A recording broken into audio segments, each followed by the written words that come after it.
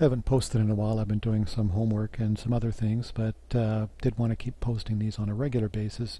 If nothing else, that improves my skill, and hopefully maybe somebody learns something from all what I do and all my mistakes. Anyways, thought I'd chart the boys' names in British Columbia for the last century. Found this file on DataBC.com, which lists every boy's names, all 1,754, I believe, over the last century. So I wanted to think about ways you could present this information to someone who's interested in this topic for whatever reason. So it is a bit of a challenge, as you'll see in a minute, but I figured, well, there's always the traditional line chart, just a classic distribution chart. And I was also thinking I want to do something a little bit, new age or newer, and thought an animated scatter or bubble chart in Excel Powerview might be interesting.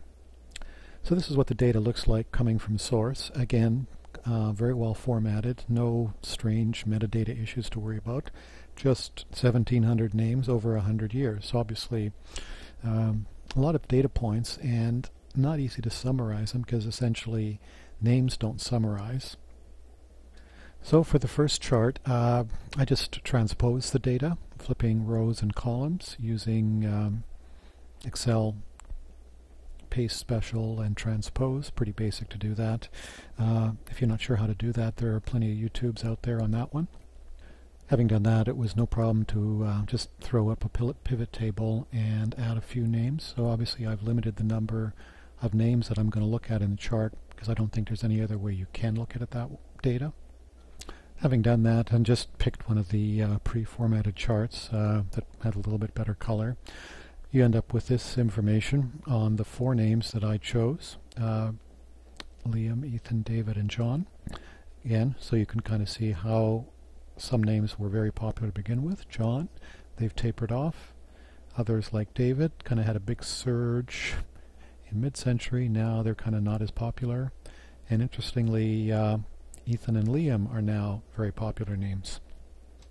So this may be the part of the clip where the real experts in handling data, particularly those who know how to do VBA and macros and stuff, will cringe, because I'm sure there's a much more elegant way to do this. But since I only wanted to do just a couple of names, I just basically cut up the data and played with it a bit so that I've got the data in this format now, so that you've got name, year, number.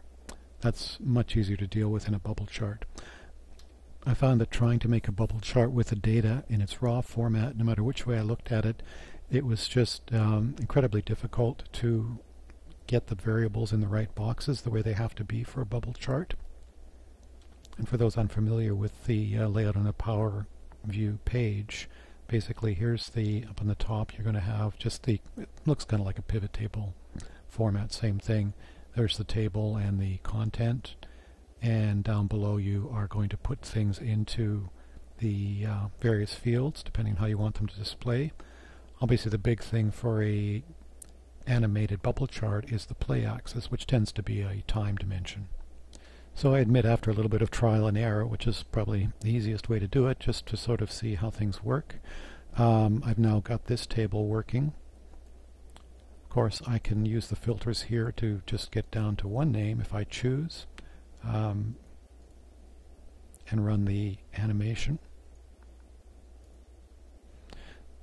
So the size of the bubble is corresponding to the value on the axis, so in a sense it's double reporting. Obviously the higher up it is, the bigger it gets. Might be some ways to handle that. I haven't quite thought of any. The other thing that the chart can do, of course, is it can sort of do the contrails, so it can map and leave little tracks behind if you want to sort of see the progress. Obviously if the chart's moving around a lot, it's hard to remember exactly what happened over the years. So somewhat emulating what you saw in the line chart, but just doing it in animation mode. Or I could switch on a few more names and, track them. If it's tracking trails, it will pretty much mute the others so that they're not as visible. The focus is on the one. Of course, you can pause that. You can take the bar, go back at any time, just if there's a particular point in time you're interested in. So it really comes down to why you're looking at this data in the first place. Would probably tell you how you would want to set it up.